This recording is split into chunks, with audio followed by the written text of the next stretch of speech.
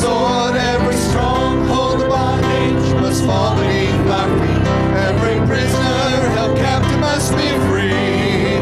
For our deliverance has come through the power of the Son. It's the blood-bought, the church, the redeemed. Oh, pick up your harp, O Zion of the Lord. Let the earth ring forth with his praise. All his children rejoice from the islands of the sea. It's the blood-bought, the church, the redeemed. And we are in the army of the Lord. We've been washed in the blood, and we are going forth. There is nothing that can stop this mighty moving force. With a shout of praise, a two-edged sword, every stronghold of bondage must fall beneath our feet. Every prisoner held captive must be free. For our deliverance has come through the power of the Son. It's the blood-bought, the church, the redeemed. Let the earth be silent, oh wind cease to blow. Every created being fold your wings. There's a new song being sung with a new melody.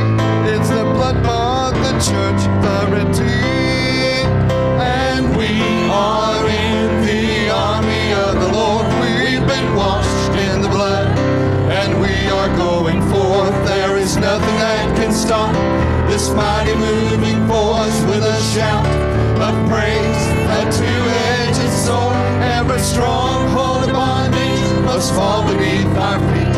Every prisoner held captive must be free. For our deliverance has come through the power of the Son.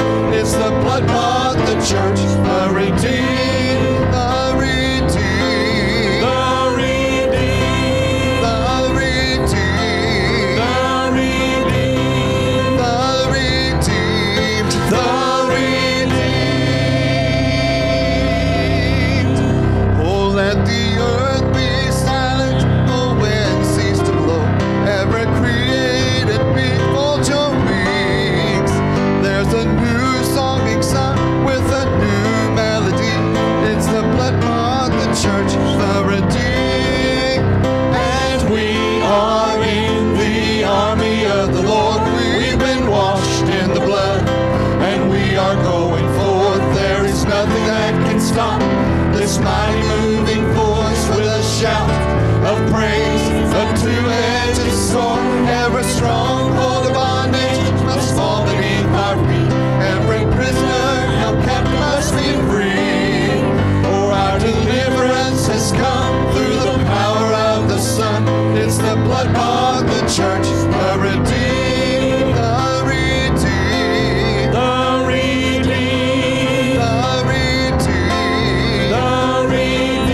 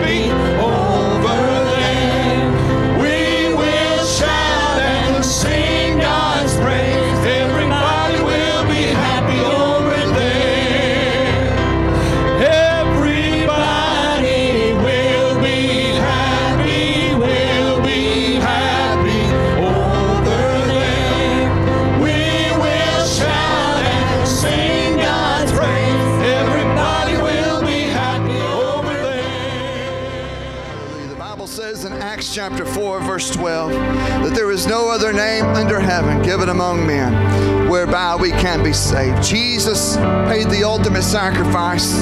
He shed his sinless, spotless blood on the cross of Calvary. And I don't know about you, but I just love the name of Jesus.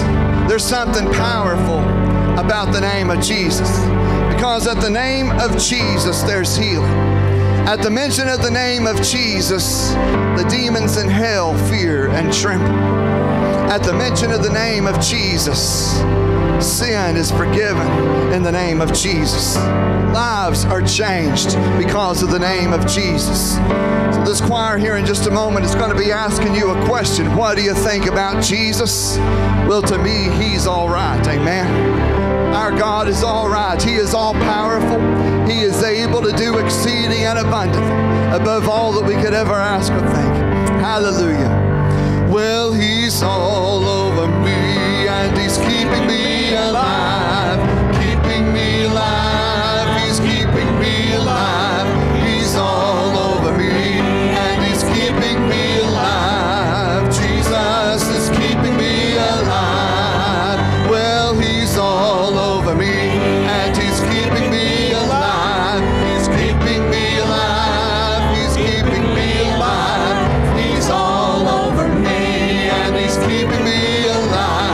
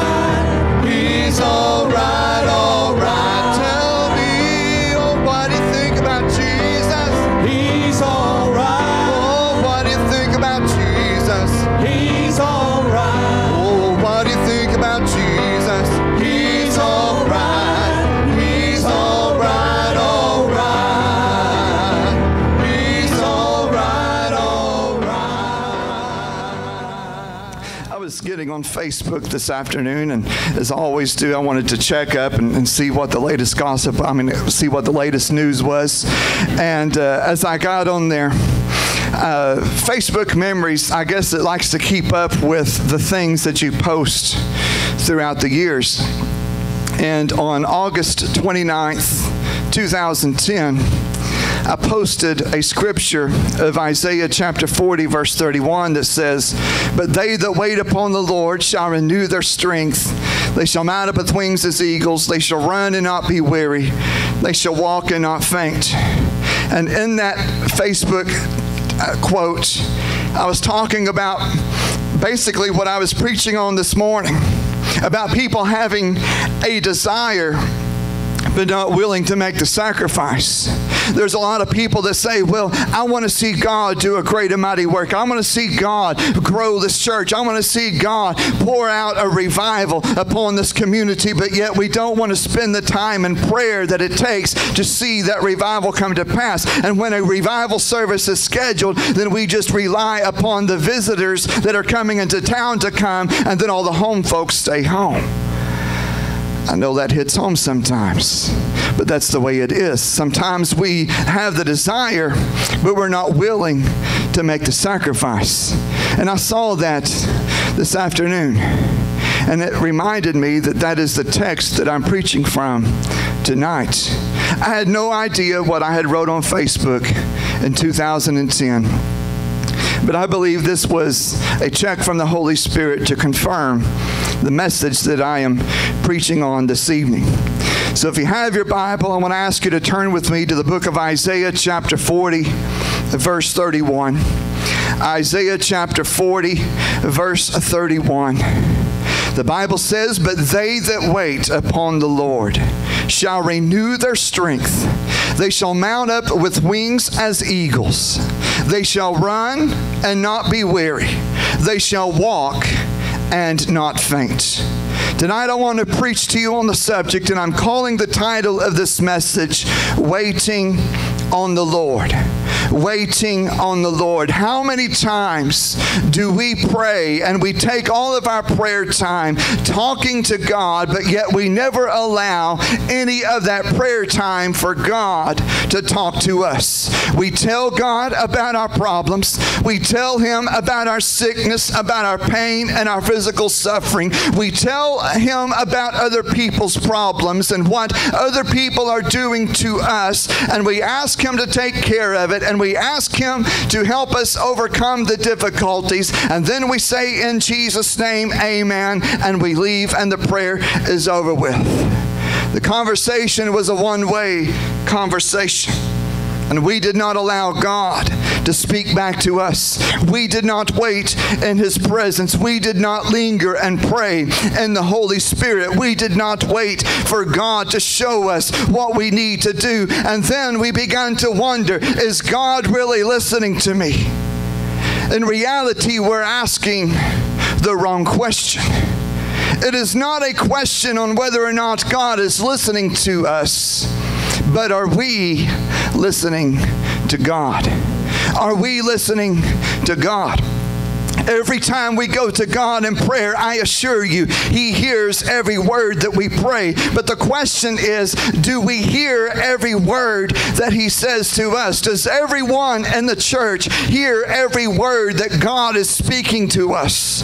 God speaks to us in prayer, and there may be times when God, or it may seem that God does not hear us, but it's because our prayer is meaning nothing to Him, because it was not genuine. It was not real. It was not from the heart, so to speak. And so, therefore, He might as well not listen. Why? It's because in Psalms chapter 66, verse 18, He says, "If I regard iniquity in my heart, the Lord will not hear me."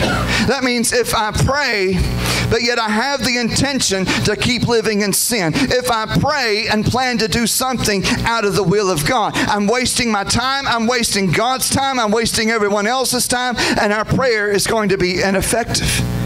See, we've got to pray according to the will of God. We've got to be willing to submit ourselves to God's will, to submit ourselves to the Word of God. But when we are true to the Lord, when we are true to His ways, He is going to hear us when we pray. If we have repented of our sin and we have truly committed our lives to serving Him with all of our heart, with all of our soul, with all of our life, we don't have to wonder if God hears us, because He does. We don't have to wonder if God is listening and if He is concerned about our circumstance, because He is. And if we are harboring sin in our life, then God is not going to give ear to our prayer. But if we have repented and if we have committed our life to Him, then church, there is no obstacle, there is nothing in this world that can block your prayer from reaching the very throne of God. In Psalms chapter 40, verse 1 through 3, the psalmist said, I waited patiently for the Lord, and He inclined unto me and heard my cry. He brought me up also out of a horrible pit, out of the miry clay, and set my feet upon a rock, and established my goings. And He hath put a new song in my mouth, even praise unto our God. Many shall see it and fear, and shall trust in the Lord. We know that if we are in tune with God, He hears us when we pray, and God is going to speak back into our life. You see, prayer is a conversation. It is a conversation between a human being and God Almighty. A conversation includes more than one person speaking. If there is only one person that is doing the talking, either that individual is talking to themselves or they are lecturing another individual. Now, concerning prayer, we certainly do not need to lecture God. God is all-knowing. He knows all about the circumstance. Therefore, we must listen to Him and wait for Him to speak back into our life. There have been times that I have talked with people, or rather I should say listen to some people who were talking, and they would talk for about 45 minutes about everything and about everybody, and they were talking about everything they were experiencing in life. And every so often I might be able to say, yes, yeah, sure, yeah, I understand. And the conversation would go on for about 45 minutes, and I wasn't able to get a word in edgewise. And then they say, well, it's good talking with you. I'll see you next time. Goodbye. And they're gone. That wasn't a conversation. They was just unloading everything to me, and I guess I was a good listener. They did all of the talking. I didn't have a chance to say a single word. But a good conversation means both people are talking to each other. There is communication. There is understanding between both parties. And likewise, our prayer to God needs to be the same way. We take our needs to the Lord, and then we need to allow the Lord to speak back into our life and wait in His presence. And we praise Him while we are waiting. And the Holy Spirit will begin to speak to us. He will speak to us in our mind, or He will speak to us as He prays through us as we begin to pray in the Spirit. But the whole purpose is to simply wait on the Lord and allow Him to speak to us. While God does speak to us as we pray, He also speaks to us through His written word. The reason there is so much confusion in people's lives, and even confusion in some church ministries today, is because people have not listened to God. God has given us every single thing that we need to know in His written word. And there's nothing new that needs to be said. There's nothing new that this world needs to know. And so that means every time there is a message in tongues and an interpretation, every time there is a word of knowledge and wisdom, it's going to be in complete harmony with what is already written down in the Word of God. Every time someone gives a word of prophecy, it's going to be in complete harmony with what is written in God's Word. And so that tells me that if someone prophesies and it contradicts the Bible, they're a false prophet. If someone prophesies that something is going to take place and it does not take place, that means they are a false prophet. So the gift of prophecy is not to prophesy over future events in our life. You see, there are prophecies in the Word of God that talk about future events for a reason, because they are given to show us the times in which we are living. And those end-time prophecies, as we call them, they have a purpose and a place, and that is to remind people that time is of the essence and that we must repent before it is too late. I am very skeptical of those who profess to give personal prophetic messages regarding the gaining of material wealth. See, the main reason is because that is not what the gift of prophecy is to be used for. The gifts of the Spirit come from the Holy Spirit. And in order to understand the purpose of the gifts of the Spirit regarding prophecy, we need to understand the purpose of the Holy Spirit, the one who gives these spiritual gifts. During his ministry, Jesus taught the disciples about the coming of the Holy Ghost and what the Holy Ghost would accomplish in and through their lives. In John chapter 16, verse 7 through 14, Jesus says, "Nevertheless, I tell you the truth. It is expedient for you that I go away. For if I go not away, the Comforter will not come unto you. But if I depart, I will send him unto you. And when he is come, he will reprove the world of sin and of unrighteousness and of judgment. Of sin, because they believe not on me. Of righteousness, because I go to my Father, and you see me no more. Of judgment, because the prince of this world is judged. I have yet many things to say unto you, but ye cannot bear them now. Howbeit, when he, the Spirit of truth, is come, he will guide you into all truth. For he shall not speak of himself, but whatsoever he shall hear, that shall he speak. And he will show you things to come. He shall glorify me, for he shall receive of mine, and shall show it unto you." The purpose of the baptism of the Holy Ghost is to point people to Jesus Christ, to lead humanity into the truth of God's Word. And so then we come to the book of the Holy Ghost. The book of the Holy Ghost is the Word of God, the Bible.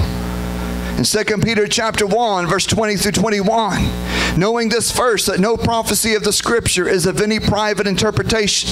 For the prophecy came not in old time by the will of man, but holy men of God spake as they were moved by the Holy Ghost. And so the Bible as we have it today, the inspired, the infallible, the inerrant, ever-living seed of God's Word, it was written and penned by mankind, and they were moved by the Holy Spirit as He moved upon them, and they wrote according to what God instructed them to write. And so that means that the purpose of the Bible is to point people to Jesus Christ. It's the book of the Holy Ghost. And so since the Holy Ghost points people to Christ, and the Bible, the book of the Holy Ghost, points people to Christ, then every gift of the Spirit, including prophecy, must be done in order to point people to Jesus Christ. And so when we're waiting on the Lord, and we allow God to speak into our life, not only does He speak to us, but we are also going to renew our strength.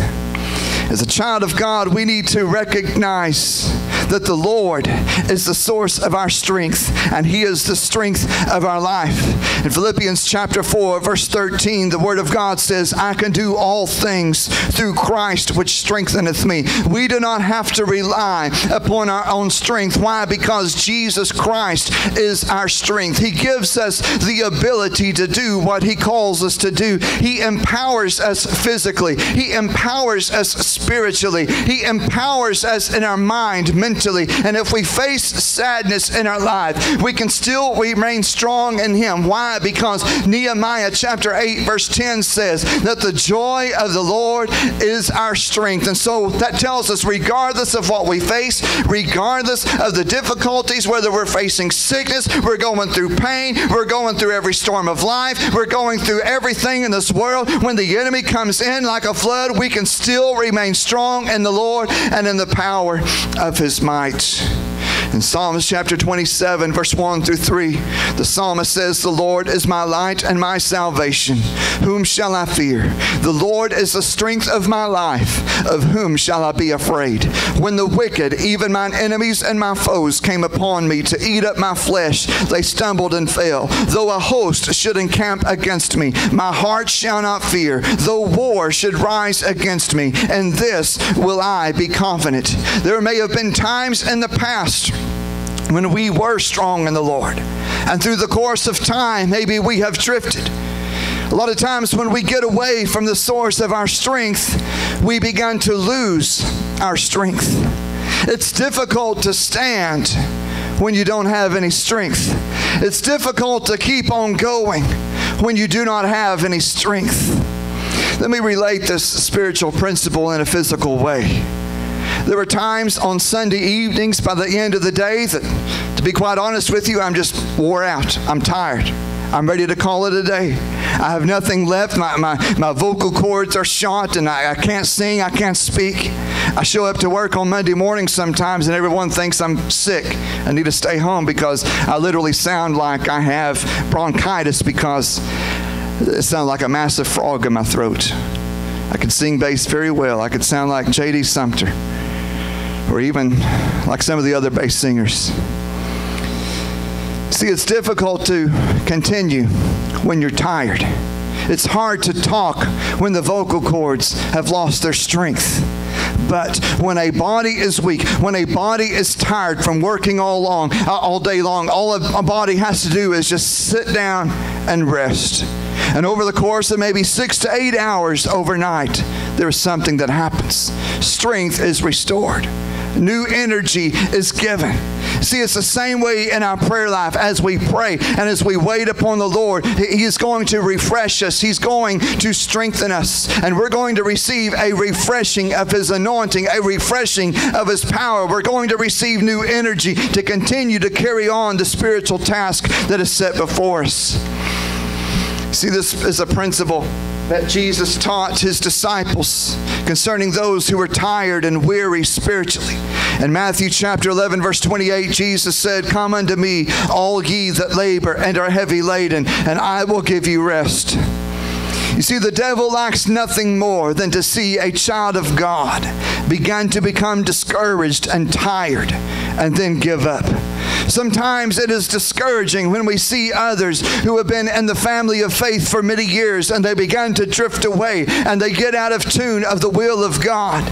Sometimes the people of God are attacked with physical sickness and it begins to get discouraging, and the enemy does not like the mission of the church, and so he's doing everything he can to try to stop the church by attacking those who serve on the front lines of ministry. If you say it cannot happen here, you better think again, because it is happening right here. It's happening right here. The lady who is over, I'm not going to, since our services are being broadcast online for their privacy, I'm not going to give their names, but the lady who is over our prayer ministry has been diagnosed with cancer, and she's going through cancer treatments right now. The enemy has been trying to put an attack upon her, and she's unable to be here in service. And so we put someone else that was going to be over our prayer ministry, and now the enemy has attacked her with severe sickness, and she's in the hospital this very moment and is in the emergency room because of severe sickness and illness that's trying to overtake her body. We have others in our church that have been experiencing sickness, others that are going through circumstances in their family. Why? Because the devil's trying to stop the church. But I need to remind the church, I need to remind the devil too, that Jesus said, "I will build my church and the gates of hell shall not prevail against the church." The enemy may do what he wants to. He may come in like a flood, but the Spirit of God is going to raise a standard up against it. And if God be for us, who can be against us? There's still power in the name of Jesus. He has power over sickness. He has power over cancer. He has power over division in families. Let the enemy come in, but Jesus will destroy him. He is defeated in the name of Jesus. Hallelujah to the Lamb of God. Hallelujah to the Lamb of God. So don't be afraid. God is going to give us strength. In Isaiah chapter 41, verse 10, "Fear thou not, for I am with thee. Be not dismayed, for I am thy God. I will strengthen thee, yea, I will help thee. I will uphold thee with the right hand of my righteousness." 2 Timothy chapter 1, verse 7, "For God has not given us the spirit of fear, but of power and of love and of a sound mind." That lets us know that the Lord is going to give us strength through the power of the Holy Spirit. He is going to strengthen us physically. He's going to strengthen us spiritually. In Acts chapter 1, verse 8, "But you shall receive power after the Holy Ghost has come upon you." As we wait upon Him and as He renews our strength, I like this part here. He says we're going to soar like the eagles. We're going to rise up above, fly like an eagle. Think about that for just a second. Has anyone ever seen an eagle fly? A few weeks ago, my wife and I was standing out here in the yard of the church parsonage, and we looked up. We saw 2 bald eagles circling around. They were way up there. At first I thought, that's a couple of vultures up there, but then I noticed the white head and the orange beak. You could see their feet. You could see the orange. You could see the brown. It was the bald eagles, and they were soaring up there high above all the other birds that was there. A lot of times a bald eagle can fly up to 10,000 feet above the surface of the ground. They fly higher than all the other birds. In fact, there were some hang glider pilots in California that reported that they saw bald eagles flying above 15,000 feet above the ground. A lot of migrating eagles fly at speeds averaging 30 miles per hour, and sometimes they can fly as many as 225 miles in one day. A lot of times in our own frail humanity, we are limited on what we can see. We only see what is in our immediate surrounding. And it's also the same spiritually. We may not understand a circumstance. We may not understand why we continuously deal with the same thing over and over again. But then when we began to wait on the Lord, and when we began to receive His strength, He enables us not only to see our immediate surroundings, but He equips us to be able to see the bigger picture. We began to see life from a different perspective. We began to see our life through the eyes of God. We began to have an understanding of daily life when we see it from heaven's point of view. Brother and Sister Carol and Priscilla Magruder, for many years they pastored the First United Pentecostal Church in Kennett, Missouri. Sister Magruder had been diagnosed with cancer. And in the natural, it is hard to understand why someone who is so committed and dedicated to the service of the Lord would be dealing with such a sickness. But it was during this time that God began to deal with her. And throughout this healing process, God gave her the words to one of her songs. The words simply say, "Today I faced a mountain that I have no strength to climb. And the struggle of the journey left me weak, both in body and in mind. From where I stand to the peak is a distance on my own I cannot reach. So this journey of 1,000 steps begins right here on my knees. I may face things tomorrow that I cannot comprehend today. Circumstances so uncertain often make it hard to find the strength to pray. But I am living in His promise. I'll never leave you. I'll always see you through. So what is this mountain to an eagle that is flying high from heaven's point of view? Soon I will soar like an eagle, high on wings of love. Far into the heavens, I can almost see God's face, rising in His splendor to heights I never knew. What once looked like a mountain is just a hill from heaven's point of view. Some time ago, back in 2010, I had gone to Los Angeles to minister with some other pastors on the streets of LA. And as we were traveling back, I had a window seat, and I love to fly at a window seat so I can see all of the sights. And flying from California, we had a layover on the tarmac at Las Vegas. I didn't get off the plane there, by the way, just so you'll know. I want to set that straight. But we were flying from Los Angeles to Vegas, and then was going to stay on the same plane and come into Tulsa. But traveling from Los Angeles to Nevada, as the plane began to go up, the whole time while we were there in Los Angeles, I saw the mountains in the distance. And I could see mountains that literally makes Kavanaugh Hill look like a gopher hill. I mean, these are big mountains. This is the world's tallest hill. I was seeing some of the country's tallest mountains. These mountains, and this was in the month of April, the half portion of those mountains were covered in snow. And the wind blowing off those mountains made it very cold there along the coast. But as I got on that plane and we began to climb up in altitude and go up above 30,000 feet, those mountains looked like anthills from above that airplane. And as we were flying over, it just looked like little specks of white down below. Why? Because we were looking at that mountain from a different perspective. We were rising up above it, and it made what was once a very large mountain just seem like a little place. Just like in the book of Nehemiah, where he says, "Who art thou, O mountain? Before Jerubbaal, that mountain shall become a plain." The mountain shall become a plain. Why? Because we're looking at the mountain now from a different perspective. God has raised us up and He gives us a view of the whole picture.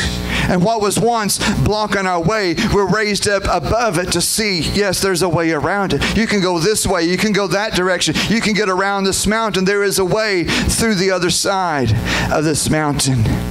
You see, when we wait on the Lord, we're going to run and not be weary.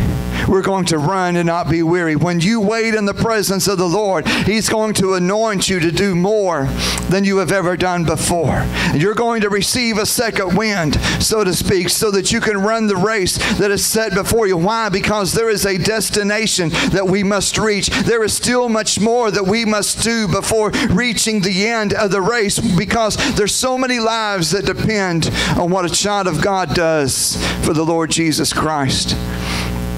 Life is like a daily race. Sometimes in a race, the runner may get tired. There may be times in a race that the runner is tempted to quit and to throw in the towel, and they begin to wonder, is it worth finishing the race? Is it worth to keep doing what I'm doing? Is anybody listening? Is anybody caring what I'm doing? Is it worth running this race? Is it worth running this race? You see, our Christian walk with God is the same way. There are times on our journey that we get discouraged. There are times on our journey that we get tired and we get weary. And there's times that we just don't feel like running anymore.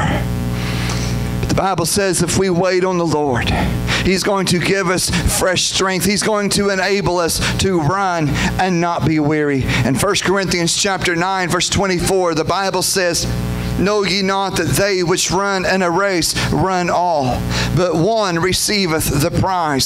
So run that ye may obtain." The Apostle Paul was a man that had transformed completely. He recognized that he was nothing on his own, but it was the power of God that was working in him and through him. And Paul recognized that he had a race to run in life, and winning that race was only possible through the power of the Holy Spirit. Philippians chapter 3, verse 13 and 14, he says, "Brethren, I count not myself to have apprehended, but this one thing I do, forgetting those things which are behind and reaching forth unto those things which are before. I press toward the mark for the prize of the high calling of God in Christ Jesus." There are people in this church congregation tonight, there are people who are watching online who serve in various areas of ministry. There are some who serve in children's ministry. There are others that serve in bus ministry. Some come here at the church on Saturdays and they spend time in prayer, and they go out knocking on doors, inviting people to church. And then there are some that help in the music ministry, and some serve in other areas. And in the natural, a lot of times we get tired. There may be times that we just don't feel like teaching Sunday school. There may be times that we just don't feel like playing our instrument or singing in the choir. There may be times that we just don't feel like worshiping. I've been there. You've been there. There's been times when I was driving a church bus and I just did not feel like getting up and getting down there and driving the bus, especially when it was 12 degrees outside. You just don't want to do it sometimes. But it's during those times that we begin to feel weak and we begin to feel the weights of the flesh upon us. We need to remember to endure and remember that this is a calling that God has given us, that we have a race to run, that there are people that depend upon us, that God has given us a destination and a job to do. And we've got to run with all we've got and give it all we got, because Jesus Christ is coming soon and we've got to do all that we can. Yes. The Apostle Paul tells us in Galatians chapter 6, verse 9, "Let us not be weary in well-doing, For in due season we shall reap if we faint not. Due season is coming. For 10 years, I used to drive a bus in our bus ministry at Van Buren. And there was a time when I was doing literally quite a bit. I was driving the bus on Sunday morning and Sunday night and Wednesday night, and then I also drove the bus again on Friday night for a community outreach service. And then I spent all day on Saturday knocking on doors, inviting people to ride the bus to church. Also, I was teaching Sunday school. I was playing the organ for all the services and for choir rehearsal, and sometimes singing in the choir when I wasn't on the organ. And oftentimes I was taking classes online and studying full-time, working 2 jobs. Thank the Lord, there came a time when I realized I can't do everything. But I had to focus on what I could do. I had to focus on where I could make a difference. See, it's like a kid one day. We've heard the story. He was walking down the shoreline. He was picking up starfish that had washed up on the shore, and he was throwing them back in the water. Somebody was laughing at him and said, "Well, why are you doing that? You can't make a difference doing that." The kid said, "Well, that may be, but then again, maybe I am make a difference." He picked up another starfish, threw it back in the water, and he said, "It made a difference for that one. It made a difference for one." I told our visitation team yesterday, if we go out every Saturday of the year and only one new person comes to church and gets saved, it's worth every penny we have spent. We've spent almost nearly $1,000 for our upcoming revival and kids crusade coming up in the next couple of weeks. Why? Because we want to show these kids that we love them, and we want to bless them, and we want to give them, and we want to make a difference in someone's life. And if only one person comes to know Jesus Christ, it's worth all the money in this world that you can spend. You cannot give enough to which God will not bless, because you cannot outgive God. When you give unto Him, He said, "I will open the floodgates of heaven and pour you out a blessing." My prayer is, God, as we give unto you, as we pray unto you, as we wait for you to move, God, would you bless us? Would you pour out your Spirit? Would you save a sinful soul? Would you fill a hungry heart? Would you fill a thirsty soul with the power of the Holy Spirit in Jesus' name? Is it worth it all? I believe it is. I believe it is. There may be times that we get tired. There may be times that we're wondering, are we really making a difference? But the Bible says, don't be weary, because due season is coming. On the dashboard of one of the church buses I drove on was an inscription that said, "So many lives depend on what we do." Sunday school teacher, so many lives depend on what you do. Don't be weary, because due season is coming. Church bus driver, so many lives depend on what you do. Don't be weary. Due season is coming. Church ushers, many people depend on what you do. Don't be weary. Due season is coming. Musicians, choir members, video technician, maintenance workers, security personnel, don't be weary. Due season is coming. We will reap if we do not faint. We must wait on the Lord, and He will strengthen us so that we do not get weary. Because if you will hold up, He will show up. When we wait on the Lord, He says we're going to walk and not faint. Jesus told the disciples in Matthew chapter 24, "He that endures to the end, the same shall be saved." Sometimes in life we've got to walk and keep on walking. Sometimes we've got to sing and keep on singing. We've got to work and keep on working. We've got to pray and keep on praying. And God has called each one of us in this church to serve in a particular way for such a time as this. You see, the task of evangelizing this world with the gospel message of Jesus Christ is not just the responsibility of pastors of churches. It's not just the responsibility of missionaries. It's not just the responsibility of evangelists. But it's every born-again, Spirit-filled believer that has been commissioned with the task of carrying the gospel message. You see, to carry this gospel message does not mean that you're going to be standing behind a pulpit or even ministering inside the doors of a church building. Some people proclaim the gospel message by teaching Sunday school. Some people proclaim the gospel message by cleaning the church. Some people proclaim the gospel message by praying for other people. Others preach the gospel message by showing up on a Saturday to knock on doors and inviting people to church. Some people preach the gospel by preparing meals to feed hungry people on Wednesday night. Some people preach the gospel by driving a church van or a bus to bring people to church. Others preach the gospel by working a video camera so people around this world can hear the message that is preached in this worship service. Some people preach the gospel while they're at work on their job and they're living a godly life, demonstrating Christian character. Some people preach the gospel when they keep a good attitude despite facing the very power of hell itself throughout the week. Some people preach the gospel by taking a box of food to a family that was in need. And we preach the gospel by ministering to children or working with youth.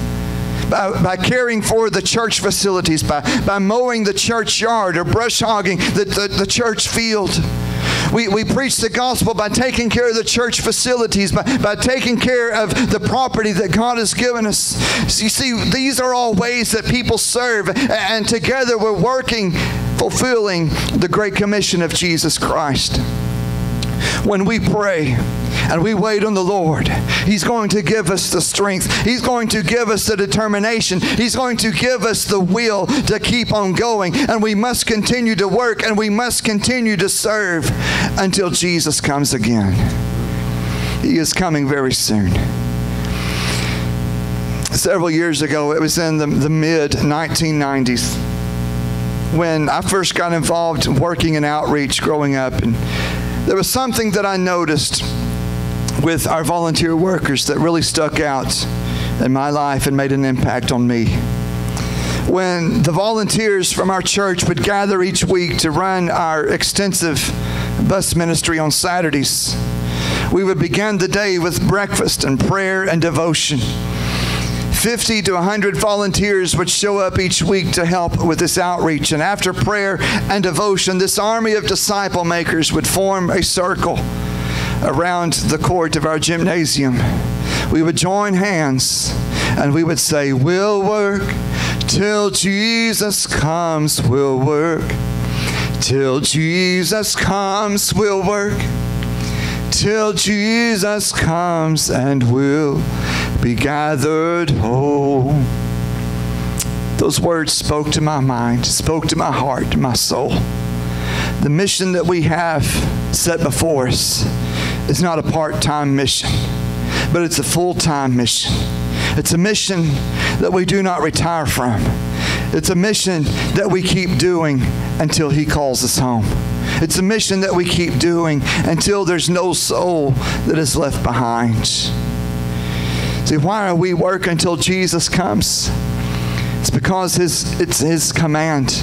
In Matthew 24, Jesus said, "He that endures to the end, the same shall be saved, and the gospel of the kingdom shall be preached in all the world for a witness unto all nations. Then shall the end come." Church, that's why we're knocking on doors on Saturday. That's why we're running a van on Wednesday nights. That's why we're having a revival and a kids crusade back to back. Why? Because we're doing everything we can. We're putting services on the internet. We have Facebook videos. We have Facebook advertisements. We're spending money on advertising, and we're trying to do everything we can to get the gospel message out. Why? Because Jesus Christ is coming soon. We've got to let this world know before it's too late. See, as Jesus is coming for those whose name is written in the Lamb's Book of Life. He is coming for those who have repented of their sins and have confessed Jesus Christ as Lord and Savior of their life. You see, coming to know Jesus Christ is very simple. There's some people today, you ask them, "Do you know who Jesus is?" And they say, "Well, I go to church. I've been in Sunday school before. I went to kids' revival." But ask them if they know Jesus. It's not about whether or not you go to church. It's not about whether or not you've done this or that in the church. It's, do you have Jesus Christ living within you? Do you have Jesus Christ living inside of your life? I've heard some that say, "Well, I don't know if I'm ready. I don't know if I have Jesus living inside of me." I'm thinking, well, I think you would know if Jesus is living inside of your life. I guarantee it, if somebody was living in your house, you would know it. You would see the evidence of somebody living in your house. If Jesus Christ is living in your life, you're going to know because you will see the evidence. You will see the evidence of a godly character within your life. There's not a single person in this world that is perfect. The Bible says we've all sinned. In Romans 3:23, we've all sinned. We've all come short of the glory of God. That sin comes with a great price.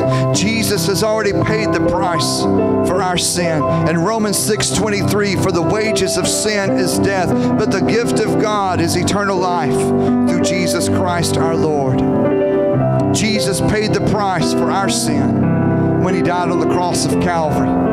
Isaiah 53:5 says that he was wounded for our transgression. He was bruised for our iniquity. The chastisement of our peace was upon him, and with his stripes we're healed. That was the whole reason that he came, to save people from their sins. To save people from their sins. Jesus wants to live inside of our life. He wants to dwell in our life to guide us into God's perfect will. The Bible tells us in Romans chapter 10, verse 9 through 10, that if thou shalt confess with thy mouth the Lord Jesus, and shalt believe in thine heart that God has raised him from the dead, thou shalt be saved. For with the heart man believeth unto righteousness, and with the mouth confession is made unto salvation. If you do not know Jesus Christ, do not wait. Do not delay. His coming is very soon, and we must be ready. We must be watching, for he could come today. He could come tomorrow. He could come before the service is over. Search your heart. Ask the Holy Spirit to search your heart. If there's anything in your life that would keep you out of the will of God, give it to Jesus. Take it to the Lord in prayer, and he will meet you. Can we stand together across the sanctuary?